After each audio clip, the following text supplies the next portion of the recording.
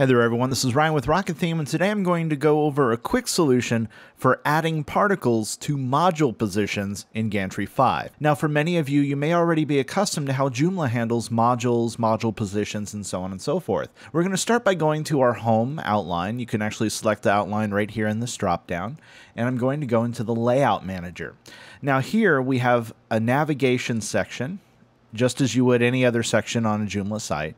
In this navigation section, we already have a particle. It's the menu particle. This is the particle that generates the menu at the top of the site. But let's say I wanted to add a date particle next to it. Now, I could just grab this date particle and move it right over here, and that would be all fine and good. But let's say you wanted to do it within a module position. Well, doing that is very easy. Over here on the sidebar, you'll see under the position section, a module position particle. You can click and drag where you would like it to go.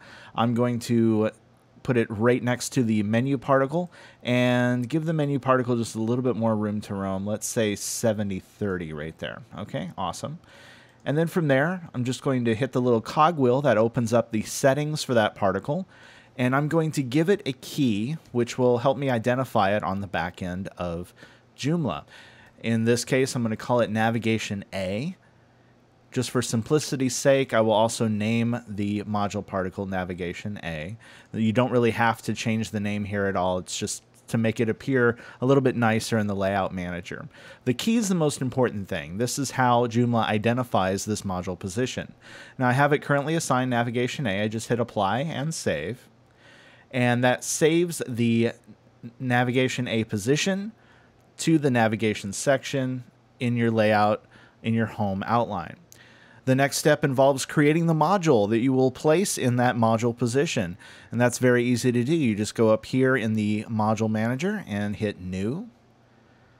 And then you'll be looking for a module type called Gantry 5 Particle. It's right here at the bottom. Give that a click. And from here, you can do everything you normally would be able to do with a standard module. You can give it a name. I'm going to give it the name of date particle. Under position, I will search for and find that Navigation A position that I created earlier and assign it. And then I'll pick a particle. In this case, I will pick a date particle and select it. And just give a quick look at the settings. That is the CSS class I'd like to use, the format, and hit Apply. And from there, you just have to save your module, again, just as you would with any other module. And you're done. You now have a date particle inside of a module. If you have any other questions about Gantry 5 or how to use it with Joomla or WordPress, please leave it in the comment section below, and we'll see about making a video for you.